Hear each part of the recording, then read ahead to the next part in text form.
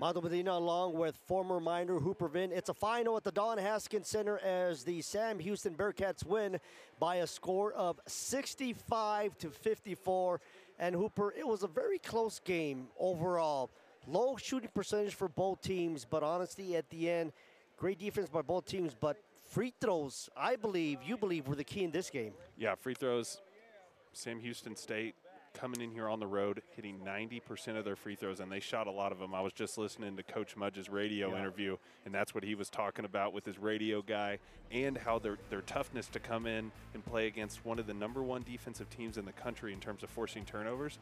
To come in and do that on the road and not have more than 12 turnovers was excellent job by Sam Houston State tonight. This was a low-scoring game in the first half. It was 30-25 at halftime. The Miners had a big run there, as you saw a tremendous play by Dos Anjos and a score by UTEP. But then Sam Houston went on a big 13-2 run in the second half after the Miners took the lead, and basically that was it. They never looked back.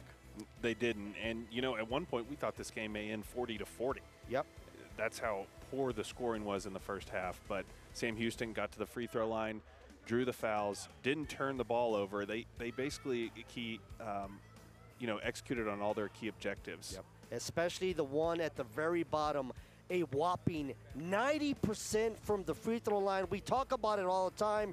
You make your free throws, you win the game, and that's exactly what happened tonight at the Don Haskins Center as the Sam Houston Bearcats win this game by a final score of 65-54.